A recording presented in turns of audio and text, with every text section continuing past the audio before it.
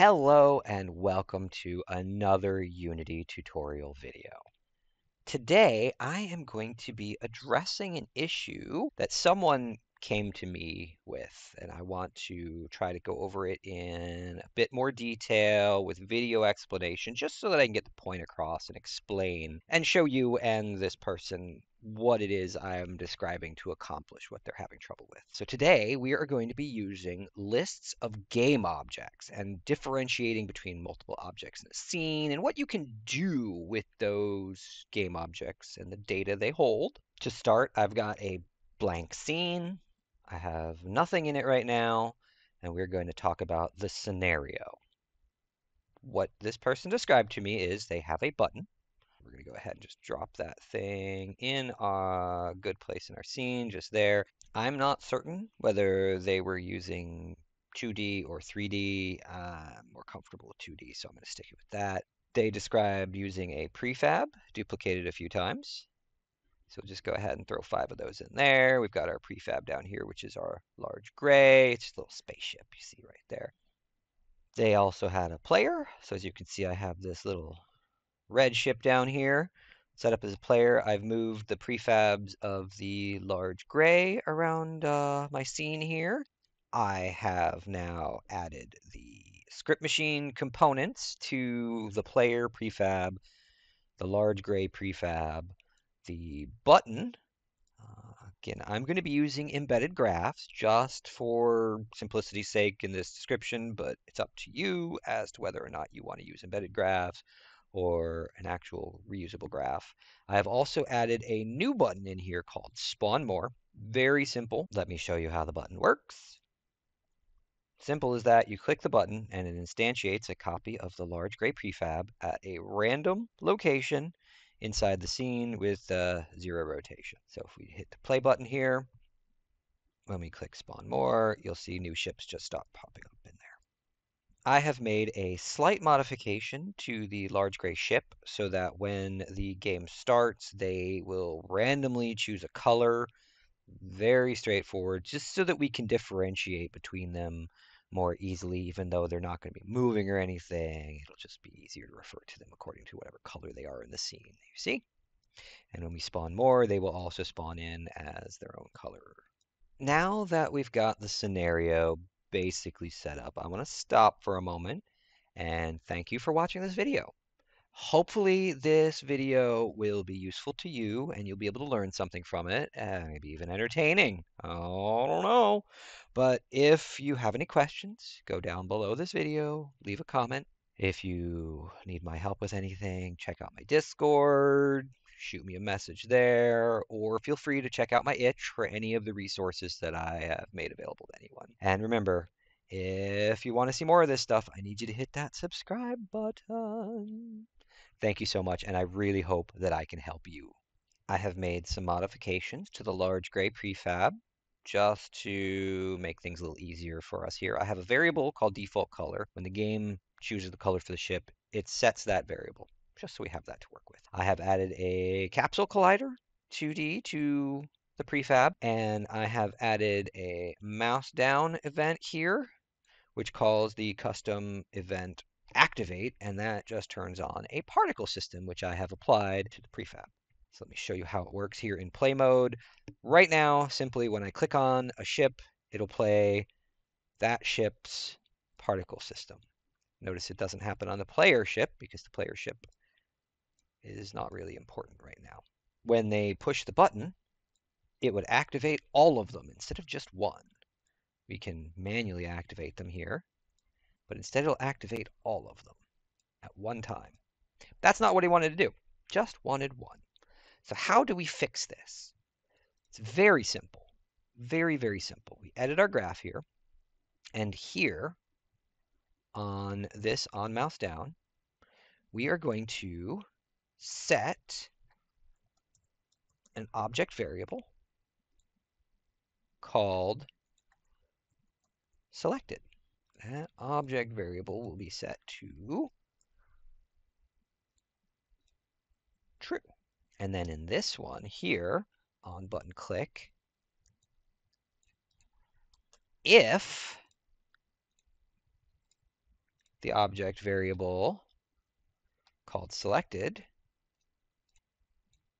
is true, then we trigger it. So watch what happens now. When we push this button, absolutely nothing happens. And you'll see I actually get an error down here. Variable not found, selected. Ooh. So we need to actually put in a little bit more. Object has variable selected. Then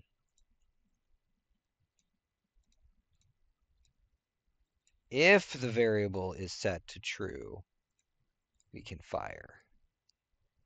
Now, here's the thing you got to keep in mind. When you're modifying prefabs like this, you are going to have to use your overrides here because for some reason, these changes to the script graphs don't carry over from the prefab. But now you'll see when we push this button, nothing's going to happen.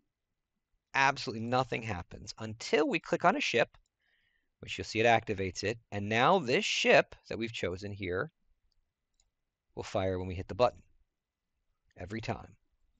Because that ship, which ship is it we're looking at here? I'm not even sure. We'll find it here. Ah, there we go. You see this selected Boolean. If we manually uncheck that, then nothing happens.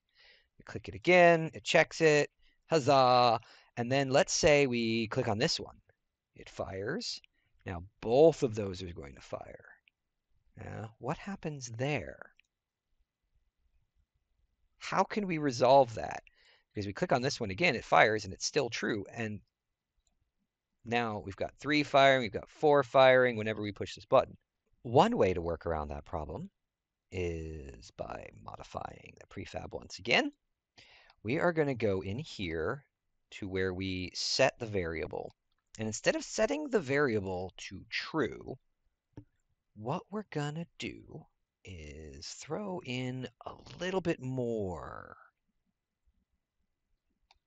So we'll throw in if first. If object has variable, we will set the variable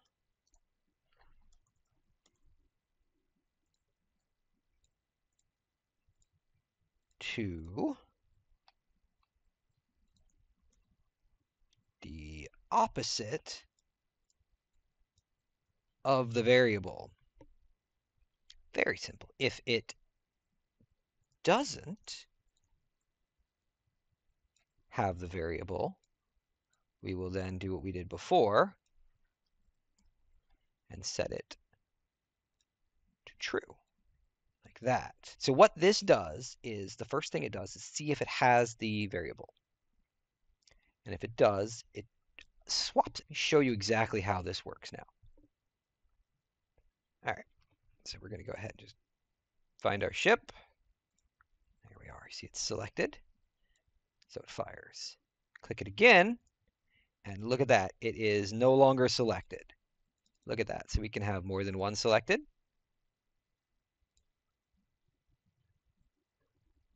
We can unselect one and only have that one fire. You can have multiple selected. And look at that. We have all of them fire at once. And remember, we have this thing that we can throw more in here anytime we want and have only specific ones activate at a time. And now we have just this one firing. It doesn't matter at this point what's what. Nothing is doing anything unless we manually select it, and then it will fire. How cool is that? We have more than one go. Doesn't matter whether it was in the scene before we started or whether we're spawning in afterwards, because we're using that same prefab. One thing that I do really want to point out to you and recommend is that what we're doing here is actually really bad. This on button click that we've got on the prefab for the ship, this is not how you want to do this. You want this on button click, instead of using a scene variable and everything, to actually be on the button. So how do we fix that? I have removed the on button click graph from the prefab of the ship and moved it onto the button itself. So we're going to have to do some changes here. First things first, how are we going to figure out what we need to activate here? First thing we want is, instead of having a scene variable called button, we are instead going to have a scene variable called ship. That ship will be of type GameObject, and we are going to take our assets and grab large gray 01. So now we're going to want to, on start, find all the existing ships that match with that one here. And how exactly do we do that? We will find GameObjects with tag. Now there are two of them here. We want find GameObjects, plural. That one will return a list. And we're going to get tag here from that variable. Mind you, there are different ways you can actually do the get tag, but then we want to set scene variable called ships to that list. And look, now we've got a list. But that will only work if we have a tag set on this. So we're going to add a tag called ship, save it, set this tag here to ship, only use it for that one. And then we have to worry about the ones that we spawn, right? Because this is only happening at the beginning. So then we go into the spawn more button and we edit this graph, and then we can do add list item. What list are we going to add it to? We will do a get scene variable called ships, and that is our list, and the list item is there. So this is the button that spawns them. As it spawns them, the new object is then sent and added to that list. So let's make sure it actually works how we want it to. So we go and look at our scene variables here, and we have GameObject array. Large gray, large gray, large gray, large gray. And we hit this button to spawn more, and it fails. Why? Why did that fail? Let's take a look at the button and see. It added it to that list. So what went wrong? Well, the variable here, ships, doesn't exist. We want to create this variable so that we have more control over it. Because if you noticed, when we looked at it, it was not a list of game objects. It was something completely different. So now we go back in here and we look at this, and instead it is a list of game object instead of what it was before. And then when we click spawn more, look at that. It adds the clones to the list. How cool is that? And it just keeps spawning them. And now we've got this here, this scene variable that we can work with. How do we deal with a list? We've got these objects. They're in our list. The list can grow. But what does that do for us? Well, we'll go back into our button and take a look at it here. This is the button click that we're working with here, right? And so instead of this activate, we are going to completely redo this section. So the first thing we have to do is we have to take the variable ships, and we need to go through that list and go through each and every single item in that list to determine what exactly we're going to be working with. So we've got our on button click, we've got our list, and then our body goes down here, and then our item is going to be, instead of this, it'll be that. And that's all there is to it. Right? This should work exactly the same as it did before, because for each item, it will check and see if it has the variable. And if it does, it will check and see if the variable is set to true. And then if it is, it will fire the event. And this way, you don't have to have all that extra code on each one of the prefabs to go through. And instead, this goes through and it fires it. And let's say after we activate it, what if we don't want it to be selected anymore after it's been activated once? To do that, we've got to modify our large gray prefab again. And the first thing we need to do is we already have it activating here, and we don't necessarily need that. That was just for show. So we're going to remove that. And instead, we are going to set the object variable after it plays to false. You'll set the object variable selected to false after it plays. So then we hit play. We won't get our burst of light when we select them, so we won't know which one is selected. But let's say we want to select number 1. Click on number 1, you see it's selected, and we hit the button, it fires, and then it gets unselected. So we have to select it again, and we can do that one here, and they will both fire. But then we click the button again, nothing's firing. We can select 3 of them. They all fire once, and that's it. Very simple and straightforward. I would like to remind you that this video has been made in response to a question someone had for me. This may not fully apply to a situation you're in, but there's a lot you can do with what I've shown you here, and there is so much more that can be done in a system like this.